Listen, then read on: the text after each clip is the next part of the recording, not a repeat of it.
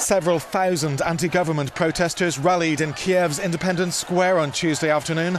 They're upset the Ukrainian parliament earlier rejected a motion to hold a government confidence vote. Tensions have remained high since President Viktor Yanukovych pulled Ukraine away from greater integration with Europe.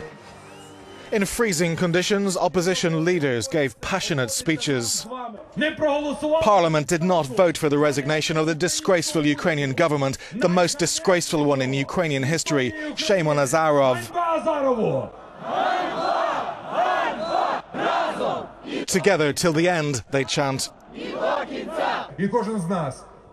Each of us will fight and each of us will be the winner. Our entire country will be the winner.